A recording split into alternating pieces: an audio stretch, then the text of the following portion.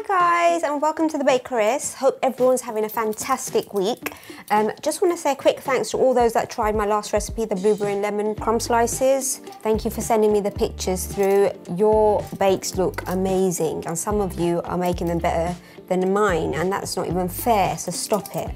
Anyway, today I'm going to teach you how to make a lovely breakfast pudding. It's my pistachio and raspberry croissant pudding. Now, what we do with this recipe is we prepare it the day before. You can put it in the fridge and then you bake it the next day, so it's all ready for you. It's an excellent one to bake for a Sunday brunch, because most people wake up late on a Sunday, so it'd be great for that. Have the family over for breakfast. Why not? It's amazing. So, what we're going to start doing is we're going to cut these croissants, just regular croissants, lengthways. Hey, I know, you can even use the chocolate croissants, the pain au chocolat. They'd be really nice with this as well. So yeah, you can get those instead of regular croissant, or you can be regular like me and keep it simple. So cut them lengthways, about 3 slices each croissant.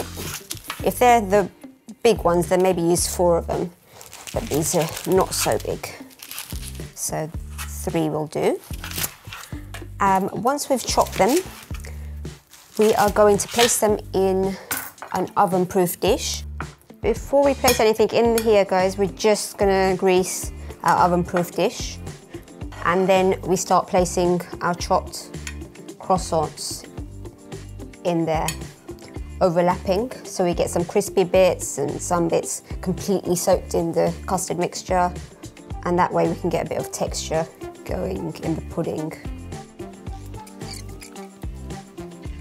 Once we're done with that, put that on the side. We're going to start mixing our custard mixture. So that we need 4 eggs.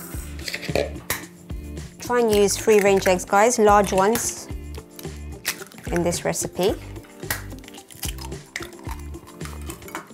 And then into that, we're gonna put our brown sugar, our castor sugar, and some salt.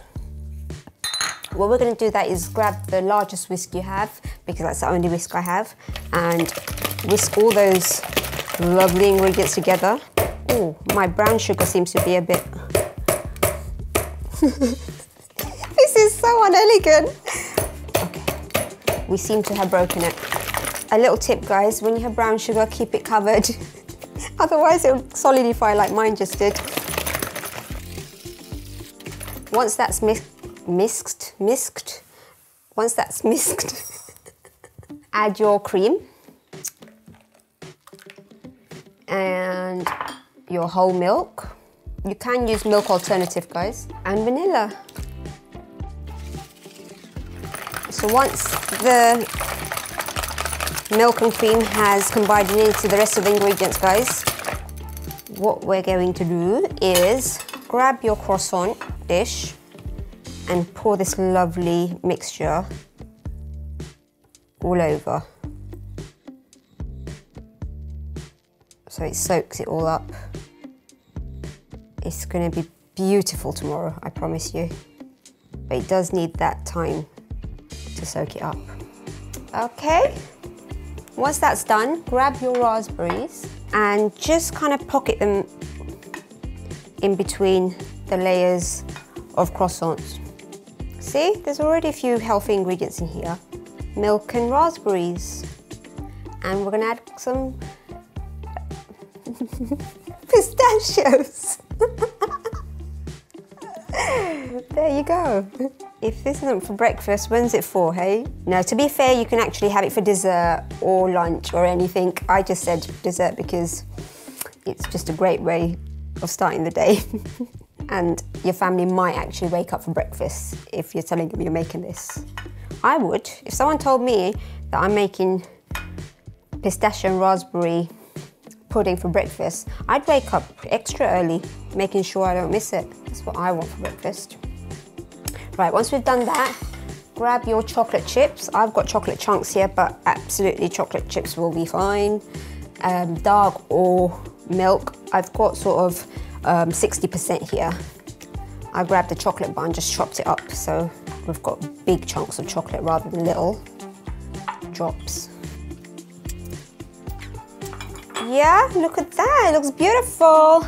So we're gonna leave this overnight, cover it with cling film and place it in the fridge. I'm gonna go and do that. So here's one I prepared yesterday and left it in the fridge overnight. It's all soaked up, the whole milk and the cinnamon, nutmeg. It's gonna taste beautiful. What we're gonna do before we add this in the oven is sprinkle this lovely cinnamon sugar all over it. I love cinnamon and it goes so well with the raspberries and chocolate and pistachio. Once that's done, ready for the oven. Guys, this has had about half an hour in the oven and we're gonna slice it up now. Before that, don't forget to sprinkle your roasted pistachios on top.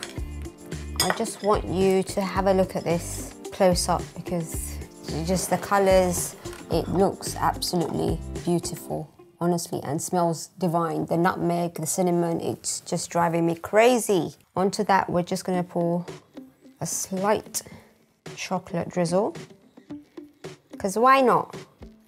Let's get tucking. Wowzers. Wow, look at that, guys. I'm gonna add a little bit of creme fraiche onto this, only because I'm extra. Some raspberries to finish it off. Now it's time to try it. Can't tell you how excited I am, guys.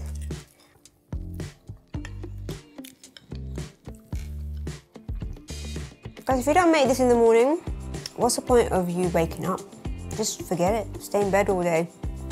Trust me, try this recipe. You're gonna thank me for it. So yeah, I better get loads of thank you messages for this recipe because it's pure morning comfort. From my home to yours with lots of love. Please try it, give me a thumbs up. Please subscribe because I've got so many more exciting recipes coming up, guys. Lots of love. Bye.